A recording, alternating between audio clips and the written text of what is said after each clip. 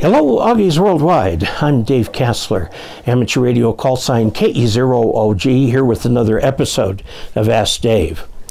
Today's episode is a little bit about my column in the latest QST, the July QST. And in this first article here, I am trying to help someone who wants to measure the attenuation loss of his antenna cable. So what he wants to do is put some power in at the bottom and put a power meter at the top with a dummy load. Now if you have to climb to some high spot, that's pretty difficult. There is an easier way, and the easier way is to just disconnect the antenna from the coax, leave it hanging, and then use your antenna analyzer, and almost all antenna analyzers offer this option. Set it at the frequency you want, which is in this case I believe the 2 meter band, about 146 megahertz, and use your antenna analyzer to actually measure the so-called return loss of the coax. Note that it has to be open at the other end. Oddly enough, it doesn't matter whether it's open or closed. All the energy going down that antenna will be reflected. Okay? Whether it's open or closed. Now if it's 50 ohms, the energy will be absorbed, and you will have zero return loss. So that's not helping you learn about your coax. So leave it either open or closed. Now, as it turns out, there's a phase difference in the return, whether it's open or closed, but we're not doing anything with phase differences. We're dealing with the magnitude of the power that goes out and the power that comes back. So you attach your antenna analyzer at the shack end of the coax. You've got it unplugged from the antenna and just hanging loose, okay? And you measure the return loss. Now the return loss is your antenna analyzer is going to throw some energy out, and it's going to measure the amount that comes back, okay? If you do this on a per second basis, it's power, okay? Power out, power back. Now you'll see a loss, and at 146 megahertz, it doesn't really matter what cable you use, there's going to be a fair amount of loss. As it turns out, LMR 240, which is a very nice piece of cable made by Times Microwave, this cable would be made more for HF use because its loss per 100 feet at 146 megahertz is about 3 dB. In other words, you lose half your signal. So if you send out 100 watts, 50 watts gets to the antenna. If you short that out or open it, 25 will get back. Okay, so you will show a minus 6 dB return loss. Now that's two-way. We're only interested in one way, so chop that in half so you can tell immediately it's 3 dB. Now I tried this on a 10-foot piece of LMR 240. Now, unfortunately, there was a typo that worked its way in the editorial process, and I'm given the opportunity to review this before it goes to press. And right there is the error, okay? The very bottom line, and it says, for example, I used a RegExpert AA230 zoom to measure the return loss of a 100-foot section. Okay, now every other reference in here is to a 10-foot section. That number 100 should be 10. It was a 10-foot section. Now, how accurate is my reading going to be of return loss on a mere 10-foot section? Well, it's multiple wavelengths long at 150 megahertz. I think I set it for 146. But if we look in here, and these are the actual measurements obtained right here, we see, and I'll put it under the overhead. This is the RegExpert.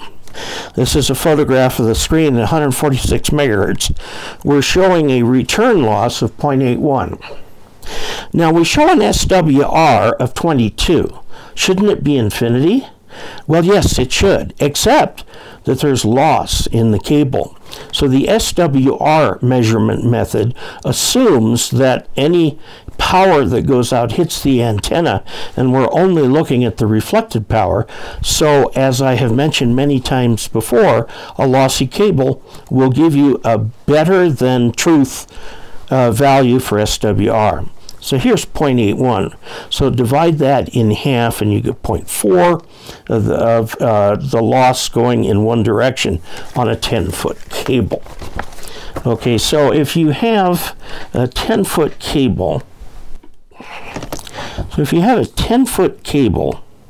with a return loss of, was it there? 0.8 dB, that would mean that the attenuation, 10-foot attenuation, is 0.4 dB. Okay, so 100-foot attenuation would be 4 dB. 4 dB. Now, remember, we're measuring only a 10-foot section. We've got losses in the connectors and things like this. This is not a real good way to get your loss interpolated to 100 feet. I'm going to say 4 dB plus or minus. Now, if you go to Pasternak's website, they sell, well, everything under the sun, including bulk cable. And they say that the attenuation is 3 dB. Okay, we're 1 dB off, which equals 1/6 of an S unit. I'm not going to worry about that. I'm just not. This, again, was an experiment using an extremely short piece of cable. May have been measured a little bit wrong, but we end up with 4 dB, which is very close to the 3 dB given in the specifications. Okay, so this is a way that you can measure some very important things about your antenna cable.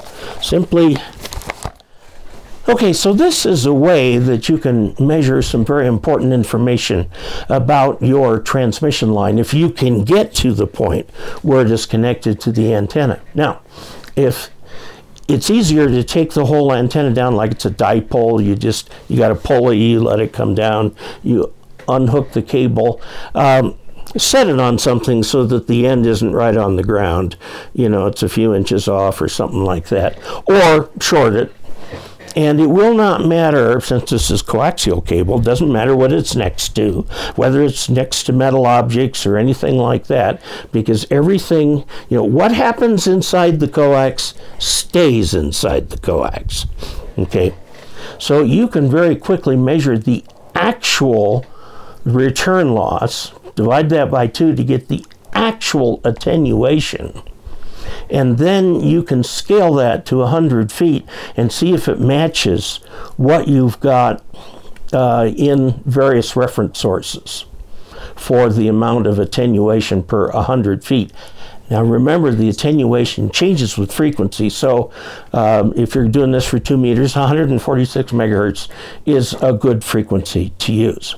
Now, LMR 240, which is made by Times Microwave, it's made in America. It's one of the best, it's a premium coax. Now you can get more expensive coax from abroad, but LMR, which is from Times Microwave, is a premium coax. And so when I use the term lossy to refer to this premium coax, it's possible to say, now wait a minute, this is the best coax, I think, that America makes, so how can it be lossy? Well, it is lossy. I mean, you look at the specs, you lose 3 dB in 100 feet of it. That's half. Remember, 3 dB is 1/2 of the power. You start with 50 watts, which is a usual mobile radio used in a base station. 50 watts, so 25 watts gets to the antenna. Now, if you leave that end open, of that 50 watts, 25, 12.5 watts, it's going to make it back. So you figure the one-way attenuation for that is 3 dB per 100 feet. That's lossy. You've lost half your signal. How can you say that is not lossy? That is lossy. By the way, the word lossy is not in the dictionary. It's a purely made-up radio engineering term. But it is, in fact, a lossy cable, like all cables at that frequency, unless you start to get really big. Okay, but for an RG8X size cable, it does pretty good. Okay, it's not that much different from, say, RG8X or something like that. If you have a situation where you're concerned about it being lossy, use LMR 400. If you're doing moon bounce work or something like that, use LMR 600. I mean, the sky's the limit on what you can pay for cable. So there you have it. I just wanted to provide a little bit of feedback on that first article in the July QST and show you how easy this is a method that can kind of get you in the ballpark. We were within 1/10 of a dB, get you in the ballpark of how lossy your cable is. And so, there it is. If you've watched this far, I thank you for doing so and suggest that you take a look at dcasler.com/support for ways that you can help this channel keep thriving. And if you find anything there that works for you, go right ahead. If you don't find anything there that works for you, well, just put a comment in there and say thank you. If you find an error, and I do make errors, please be gentle. I'm an old soul. My brain's been beat up after 71 years. And say, I think this is an error, but also say, I think this is the right answer because of this. Okay, so reply with what the solution should be, and then give me a reference. Good references are ARRL books. I'll even take Wikipedia. Or if you have a radio reference book or something like that, that would really be helpful. I've had people say, your article is all wrong, and you should apologize to the people involved. And I'm looking at this going, okay, what's wrong with the article? And prove it. So that's what I would say. If you just want to comment on YouTube, say what you want. If you're going to make a bigger deal of it, then tell me what it should be and provide me with some proof. And make sure you actually understand. I think the person who said that conflated return loss with forward attenuation. You end up with a doubling in there. So there you have it. Until we next meet, 73.